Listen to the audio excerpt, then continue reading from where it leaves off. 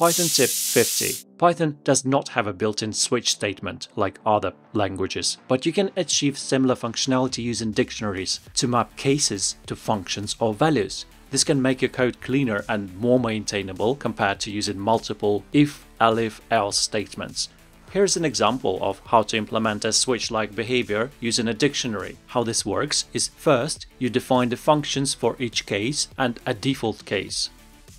Then you create a dictionary where the keys are the case values and the values are the corresponding functions. The switch case function takes a case value, looks it up in a dictionary and calls the associated function. If the case is not found, it calls the default case function. Whether it's an anti-pattern or not is debatable, but it is a common and accepted practice in Python to use dictionaries for this purpose. It can lead to cleaner and more efficient code, especially when dealing with a large number of cases. Subscribe for more Python tips.